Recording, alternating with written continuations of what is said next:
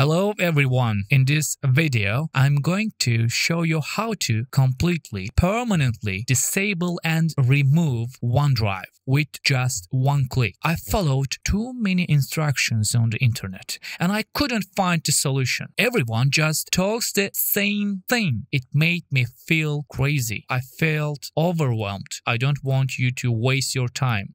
So without any further ado, let's get started. This is the first link. You can find this link on the description. Click on this one and download the zip file. Then just extract the zip file and find the latest version of that file. Right click, run as administrator and just press Y and hit enter. That's it. Then restart your computer.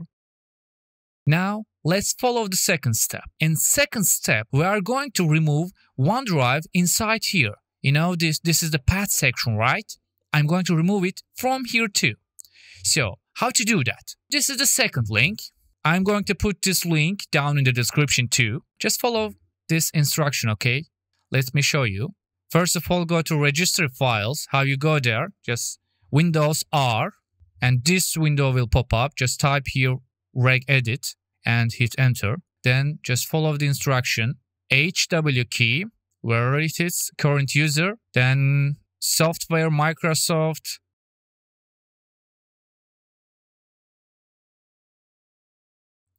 Now, if you see any word related with OneDrive, just delete it.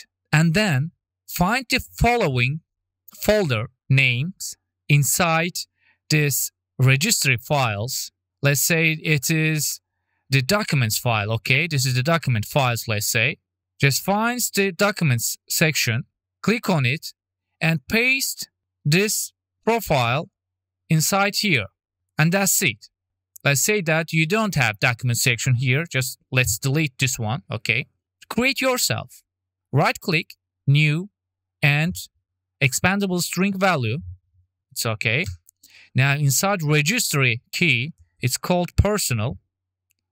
In my first section, I did it wrong actually. Now I'm making it right. Let's say it's personal. Then copy this value. This is the names you need to create inside registry key, okay? Now, double click on this one, paste the code there, it's done. Then restart your computer and it's all gone and you're good to go. I hope this video helped you guys, and if it does, hit the like button and comment down below to help other people to show that this video helped you.